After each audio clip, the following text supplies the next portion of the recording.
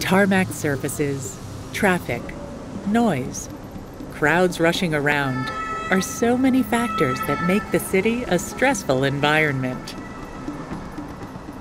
And we're not the only ones to feel that stress. Birds are also affected, with serious consequences in their case, since urban nuisance is causing certain species to decline.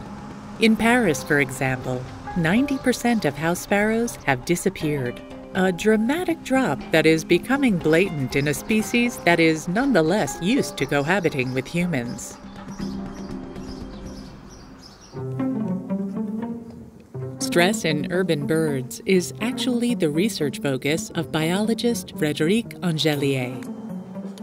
He regularly walks the streets of the city Niort with his ladder, not for any construction work, but to look at nests. With his team, he has installed birdhouses throughout the town. They provide a better insight into breeding habits. They also enable us to monitor bird reproduction, as birds are naturally inclined to live in cavities or in tree hollows. It is therefore quite difficult to collect information about chicks and eggs, but these artificial devices give us access to the nests and make it possible to check occupancy and see whether there are chicks and eggs. The researcher is focusing on 3 urban-dwelling species: blackbirds, tits, and house sparrows. He first looked into the impact of urban noise and discovered that noise pollution has negative, albeit little visible, effects on chicks.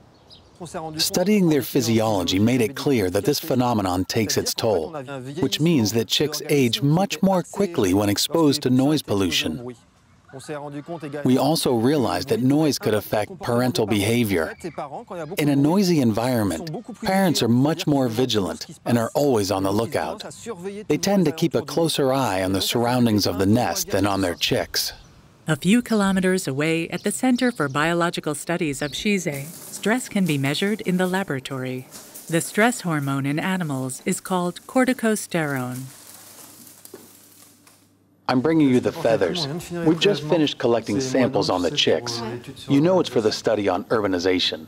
By collecting blood samples and feathers, these scientists compare and analyze variations in stress levels in the birds studied.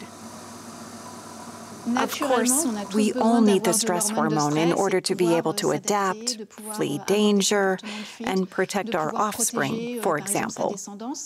But when humans or animals are exposed to pollutants or contaminants, for instance, the rise in stress hormone levels will no longer be temporary, but become chronic.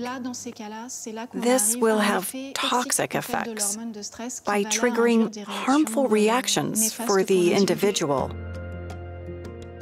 Experiments continue at nightfall.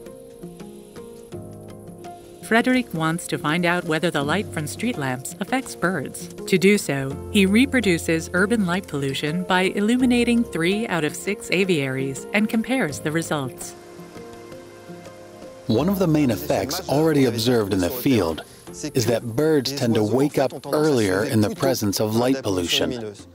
It can be a 45-minute or an hour's difference. They wake much sooner and are therefore active earlier. One of the studies we would like to conduct in the future aims to find out whether this rhythm disruption can be harmful.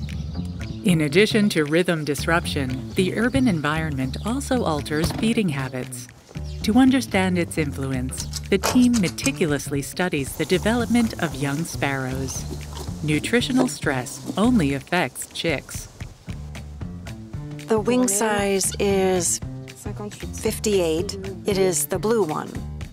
Individual number 909. 909. We're actually going to measure the morphometric characteristics of chicks, including the tarsus, which corresponds to, let's say, the size of the leg, then the size of the wing, and finally the body mass in order to determine the condition of each individual. I repeat these measurements several times on day 6, day 9, day 12, and day 35.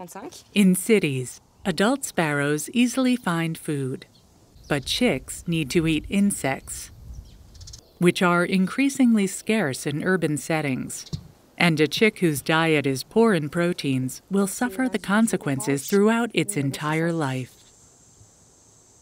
In actual fact, the stress we have observed in urban chicks is mostly nutritional, due to a lack of insects. The chicks don't develop quite as well. They are smaller, have poor quality feathers and deficiencies, which means they're in poor health and will be unable to survive for several years and reproduce in the urban environment. The birds studied in this research work are considered sentinel species, which react early on to ecological changes. It is therefore necessary to study them closely and draw conclusions so as to reverse the trend. Solutions to face the decline are simple. All it takes is green the cities in order to attract insects again, and create natural areas to host migratory birds. We need to make sure that when we look up in years to come, whether in cities or elsewhere, we still see birds flying across the sky.